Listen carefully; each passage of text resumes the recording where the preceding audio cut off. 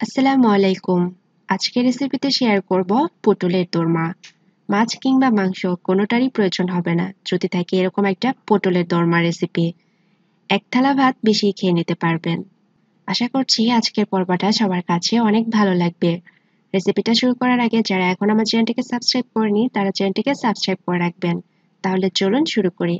এখানে আমি কিছু পটল নিয়ে নিয়েছি আর এভাবে খোসাটাকে ছাড়িয়ে নিয়েছি।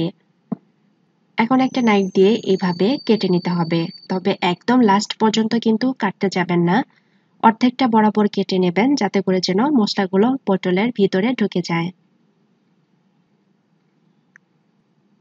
সবগুলো কেটে নেওয়া হয়ে গেছে। এখন এর মধ্যে আমি দিয়ে দেব পরিমাণ মতো লবণ আর দিয়ে দিচ্ছি হাফ টেবিল চামচ পরিমাণ হলুদের গুঁড়া। এখন ভালোভাবে মিশিয়ে নিতে হবে। মাখিয়ে নেওয়া হয়ে গেছে, এখন পটলগুলোকে ভেজে নেব। এখানে দিয়ে দিচ্ছি 4 টেবিল চামচ পরিমাণ সরিষার তেল। তেলটা গরম হয়ে আসলে এখন পটলগুলোকে ভেজে নেব। ঠিক এইরকম করে ভেজে নিতে হবে। ভেজে নেওয়া হয়ে গেছে, এখন উঠিয়ে নিচ্ছি। এই তেলের মধ্যে দিয়ে দিচ্ছি হাফ টেবিল চামচ পরিমাণ কালো জিরা। কালো জিরাগুলোকে তেলের সঙ্গে একটু ভেজে নিতে হবে। হাফ কাপ পরিমাণ দিয়ে দিলাম পেঁয়াজ কুচি। আরও দিয়ে দিচ্ছি হাফ কাপ পরিমাণ পেঁয়াজ বাটা। আপনারা পেঁয়াজ কুচি না দিয়ে শুধু পেঁয়াজ বাটা দিয়েও রান্না করতে পারেন।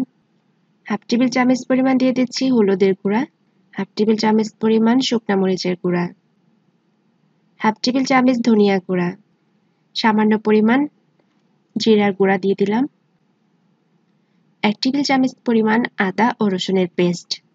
এখন দিয়ে দিচ্ছি একটা টমেটোর পিউরি। এখন এই সবগুলোকে ভালোভাবে কষাতে হবে।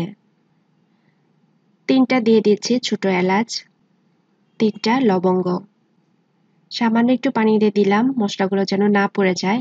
এখন আরো ভালোভাবে মশলাটাকে কষিয়ে নেব, যাতে করে মশলা যেন একটা কাঁচা স্মেল সেটা যেন না থাকে।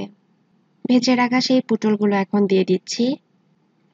এখন এর মধ্যে দিয়ে দিচ্ছি 2 টেবিল চামচ পরিমাণ কাজু বাদাম বাটা এবং পোস্ত বাটা। আমি এখানে 1 টেবিল চামচ পরিমাণ পোস্ত বাটা এবং 1 টেবিল চামচ পরিমাণ দিয়ে দিয়েছি কাজু বাদাম বাটা। এখন এই সবগুলোকে ভালোভাবে কষিয়ে নিতে হবে। স্বাদ মতো একটু লবণ দিয়ে দিলাম। পটলগুলো ভাজার সময় কিন্তু একবার লবণ দিয়েছি, সেজন্য লবণ দেওয়ার সময় একটু খেয়াল করে দেবেন। এখন ঢাকনা দিয়ে কিছুক্ষণ কষিয়ে নিতে হবে। কষানো হয়ে গেছে। এ পর্যায়ে হাফ কাপ পরিমাণ দিয়ে দিলাম পানি। এই রান্নাটা হতে খুব একটা বেশি সময় লাগবে না, কেননা পটলগুলো কিন্তু আগে থেকে ফ্রাই করা, সেজন্য খুব একটা বেশি পানি লাগবে না এখানে। এখন ঢাকনা দিয়ে ঢেকে আরো কিছুক্ষণ রান্না করে নেব। রান্নাটা কিন্তু একদম শেষ পর্যায়ে। এখন এখানে দিয়ে দিলাম 4-5টা আস্ত কাঁচামরিচ। যখন দেখবেন ঝোলটা এরকম মাখো মাখো হয়ে এসেছে তখন বুঝতে হবে রান্নাটা কমপ্লিট হয়ে গেছে। আর এই তো পটলগুলো কিন্তু একদমই সিদ্ধ হয়ে গেছে। তো দেখতেই পেলেন কত সহজে কত মজার একটা রেসিপি রান্না করা হয়ে গেল।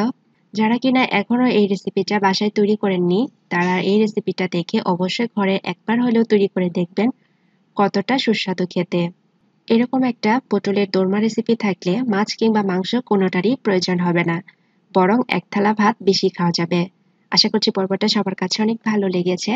শেষ করার আগে একটাই অনুরোধ করব, যারা এখন আমার চ্যানেলটিকে সাবস্ক্রাইব করেননি তারা প্লিজ চ্যানেলটিকে সাবস্ক্রাইব করে চ্যানেলের পাশেই থাকবেন। আজকের মতো বিদায় নিয়ে নিচ্ছি। আল্লাহ হাফিজ।